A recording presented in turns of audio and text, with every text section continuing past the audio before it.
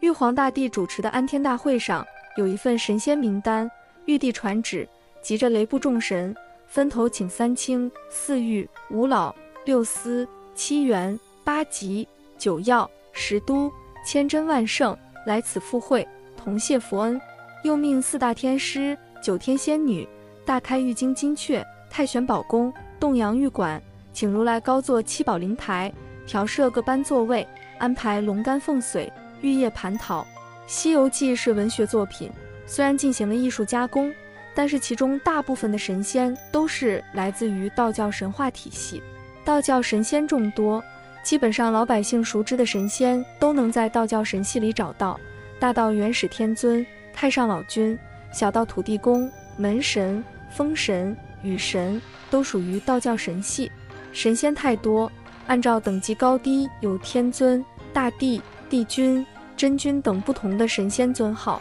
总的来说，像天尊、大帝属于品阶较高的神仙了。极道之尊、至尊至极、故名天尊、三清天尊就是道教神系里的最高神。本期就来说说道教神话里的10位大帝，除了玉皇大帝，你还知道哪些？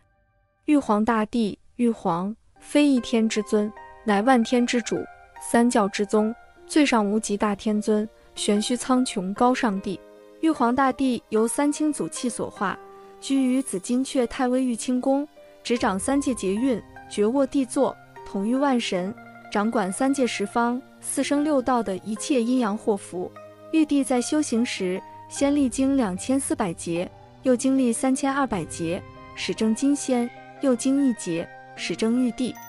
紫微大帝，道教神话里三清天尊和玉皇大帝是地位最高的4位神仙，排在他们之后的就是紫微大帝。紫微大帝源于古人对于北极星的信仰崇拜，北极星是众星之中地位最为尊贵的一颗，封建时代的帝王都以紫微为尊，比如我们熟悉的紫禁城，它的命名就是来源于紫微星。紫微大帝为万星之主，执掌天经地纬，以率日月星辰和山川诸神及40节气等自然现象，能呼风唤雨，一使雷电。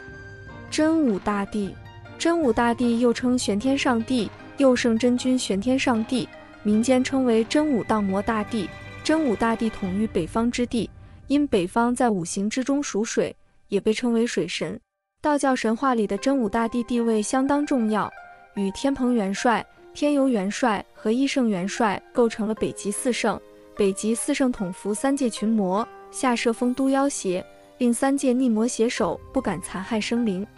长生大帝，南极长生大帝又名玉清真王，居于神霄玉府，统领九霄36天，是神霄九辰大帝之首，也是南斗六星君的顶头上司。南极长生大帝并非民间传说中的南极仙翁或是老寿星，其地位远在他们之上。南极长生大帝执掌着人间的寿命祸福。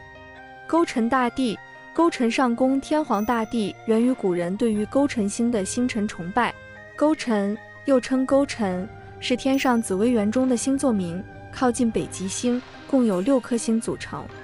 勾陈大帝执掌直南北2极和天地人3才，并主管人世间的兵级战争之事。天官大帝、地官大帝、水官大帝。天官大帝、地官大帝、水官大帝合称三官大帝，又称上元一品赐福天官紫微大帝，中元2品赦罪地官清虚大帝，下元3品解厄水官洞阴大帝。上元天官为上元1品赐福天官，结青、黄、白3气，至上元3宫。中元地官为中元2品赦罪地官，结元洞混灵之气，凝结黄之清而成。下元水官为下元3品解厄水官，结丰泽之气，凝陈浩之精而成。道教神话将三官大帝纳入神仙体系里，并且三官大帝也是由先天之气所化。东岳大帝，东岳大帝被道教尊称为东岳泰山天齐大生人圣大帝，又称泰山府君、东岳帝君等，是由泰山神格化而来的一位自然神祇。东岳大帝气应清阳，位尊镇位，独居中界，统摄万灵，掌人间善恶之权，司阴府是非之目，按判72曹，行分36月，惩奸伐恶，陆王助生，化行4岳4天圣地，抚育陆河万物群生。清华大帝，清华大帝即东极清华大帝，又称太乙救苦天尊，简称太乙天尊、救苦天尊等。